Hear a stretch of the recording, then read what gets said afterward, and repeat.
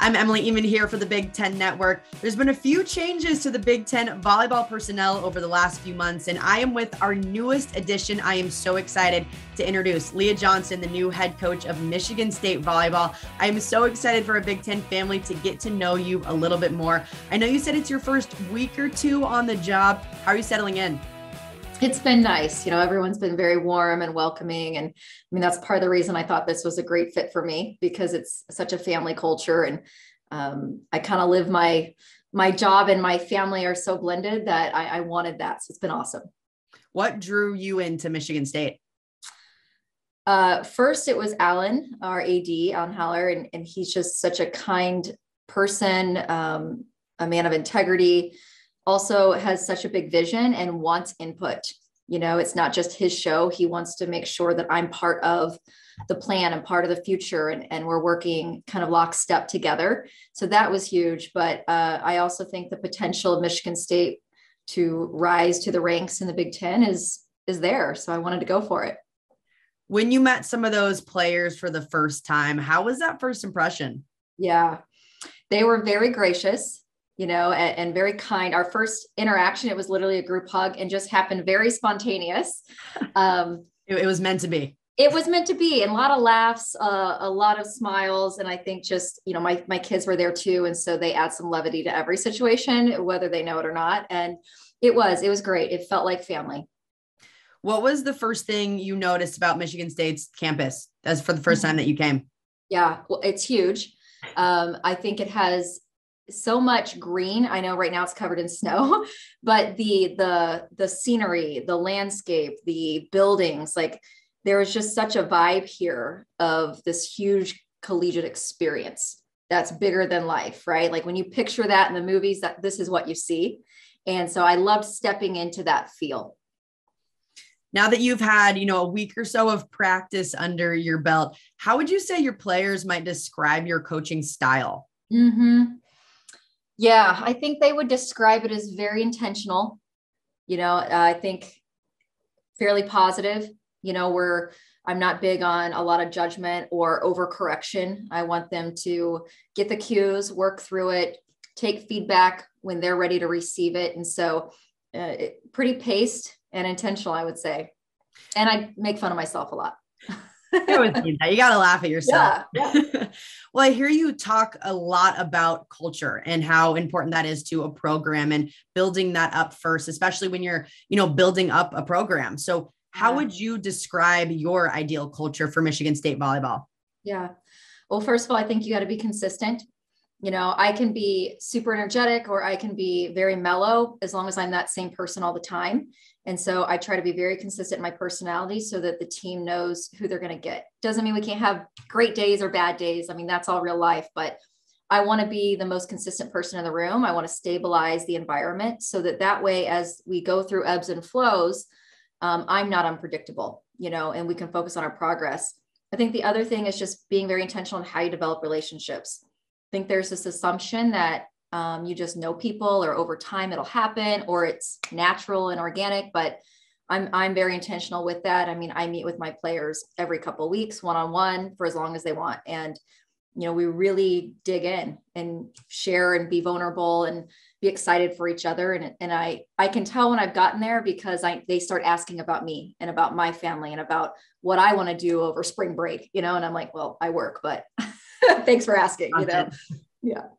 Well, I'm sure that's one of the reasons why Michigan State wanted you, is because you do always have such a good relationship with your players and your coaching staff and everyone in the athletic department. How have you gotten to know your players so far?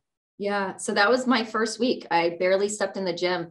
I actually told them to run their own open gyms that first week. So we're still in 8 hours, so it's not a significant amount of time. And I just went in and watched and kind of got a sense of personality, and a sense of how they interact together, what they believe their work ethic standard to be, and got a pulse on that. And then I spent about an hour with every player one-on-one, just learning about them, their family, their goals, what they see this program becoming and what they think it's going to take, and getting feedback about the highs and the lows of their past. So that's been probably my favorite part. And every coach has been in my office. Izzo has called me 4 or 5 times already just to check in, how's recruiting going, coach? What do you need? And so it's not just the players that I'm getting that with. It's been really, really fun.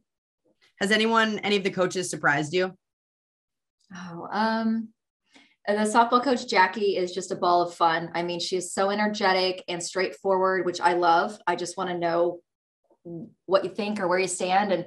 And Susie Merchant has been phenomenal. She's very transparent. She's like, if you want to talk coaching, if you want to talk X's and O's, if you want to talk recruiting, let's do it. You know, I sat with Mel Tucker. He just landed like 2, 4, or 5-star recruits right before I came in. So he's in a good mood, thank God. And I think he usually is, but you know, he's like, want me to introduce you to donors? Do you want to work on fundraising? So I wouldn't say it's a surprise. It's just how open door everyone is.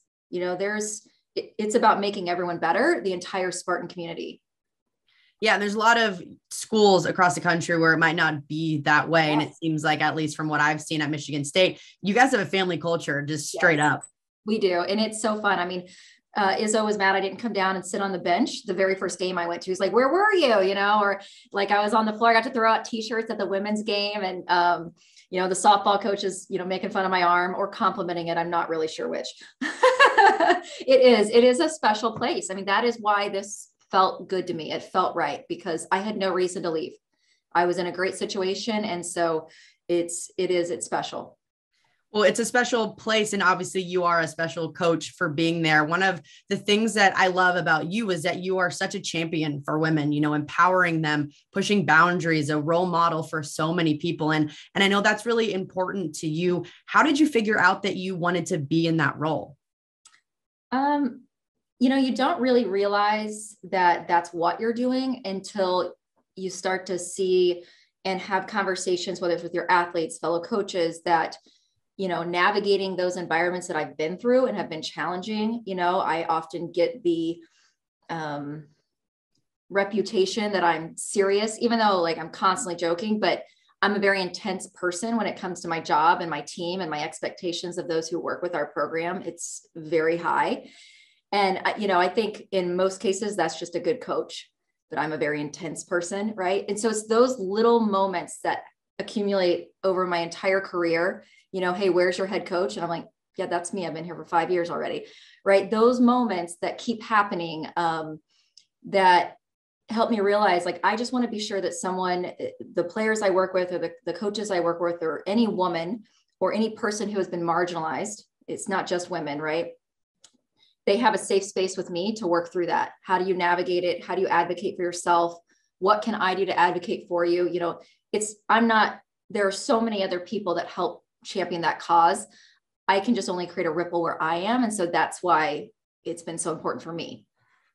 Well, I want to take a look at your background. You mentioned it, but you came from Illinois State, where you took them to 4 straight NCAA tournaments. What's the most important thing that you took away from your time with them?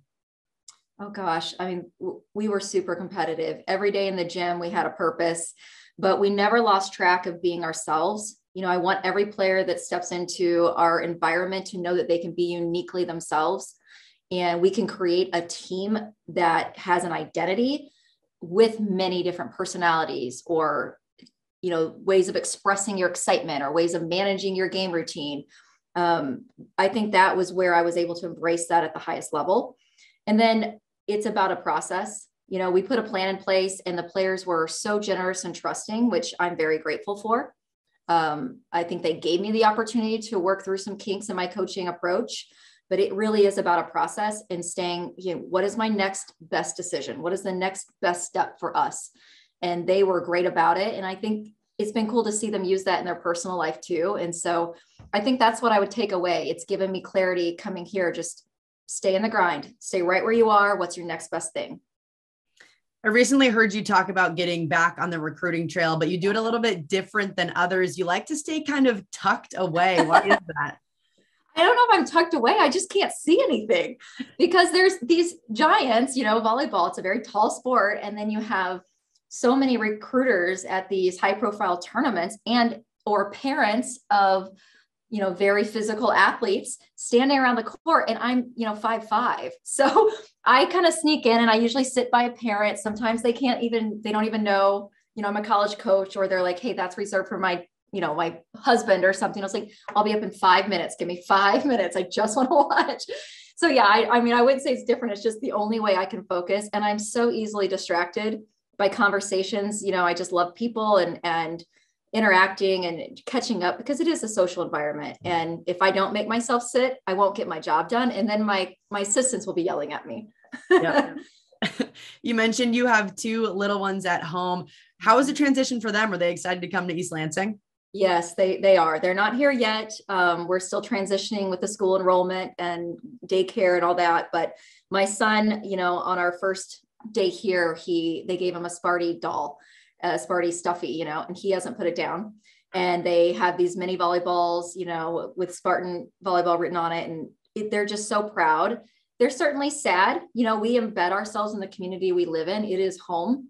And I think that's the only way to do it, to really give to the people giving to you as a coach or a leader. And so my kids are the same. They don't know any different, but they're very excited to be here. And my son is now addicted to our basketball programs here. Like nice. He's been to a live game. It was insane, you know, and now he's keeping score. He's asking me what set it is. I got to teach him about halves, you know, so it's been great. Growing up around the sport of volleyball, I know you mentioned he's interested in basketball, but do you think they'll play volleyball when they grow up? Yeah, I think so. I mean, it's going to be hard not to a little bit just because they're going to be in the gym and around the team, but I am, maybe it's because I've seen the other side. I'm not super pushy about getting my kids into organized sports really early. I want them to try everything. I mean, my son does gymnastics, my daughter's in piano, you know, baseball, they do like 6-week basketball camps. I want them to do everything. Like, I think they'll start theater when they get here. We have a phenomenal fine arts program. And so I'm hoping I can get them into that. Again, like I coach, what is your passion and how can I advocate for you? And if it happens to be sport is part of that, like, let's go, I'm here for it. Well, it's great to hear about your family and get to know you a little bit more. I know that you're so family centric, and us as, you know, the Big Ten, we are so excited to have you in our family. I know Michigan State is pumped to have you in their family. So Coach Leah Johnson, thank you so much. And I'm excited to watch you kill it this fall. Thank you. It is my pleasure. And I feel very fortunate to be part of this exceptional coaching family. Thank you.